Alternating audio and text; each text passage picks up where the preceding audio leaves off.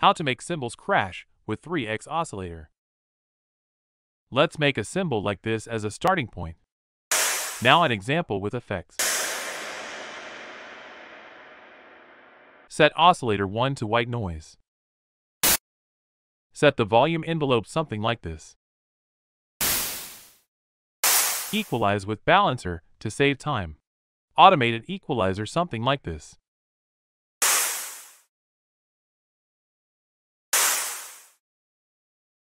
Uses convolution reverb, bigger or smaller places depending on the desired effect.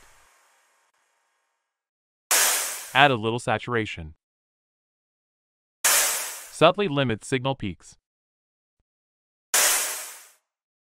Compress a little. For this example 1 dB, 3 milliseconds of attack usually works well. If you want to increase the transient, reduce the release to approximately 5 or 10 milliseconds. At this point, you can record several takes with Edison and choose the one you like or continue processing it. You can use delay, another reverb, flanger, and other types of effects. You can filter a little and add resonance with Fruity Fast LP. You can replace Black Hole with Supermassive if you want a free option.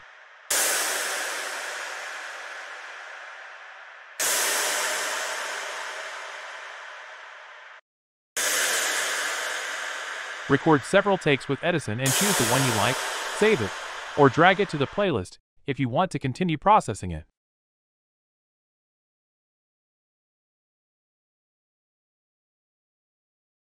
Now we will see some examples. You can process it to adjust it more to your needs or to polish it a little.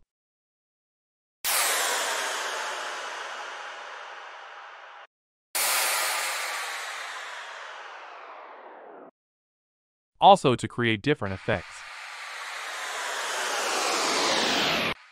Thanks for watching. Subscribe,